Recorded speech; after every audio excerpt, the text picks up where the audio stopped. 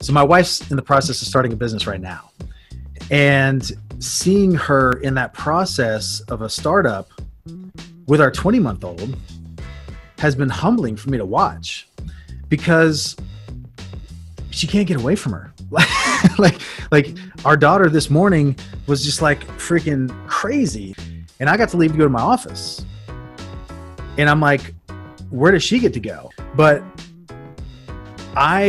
it's really opened my eyes. And so when you talked in the very beginning about this male versus female and the roles that they have in society, I have so much incredible respect for mothers that are starting businesses and have podcasts and have blogs and are not even entrepreneurs, they're just excelling in their career, whatever that career may be. So much respect.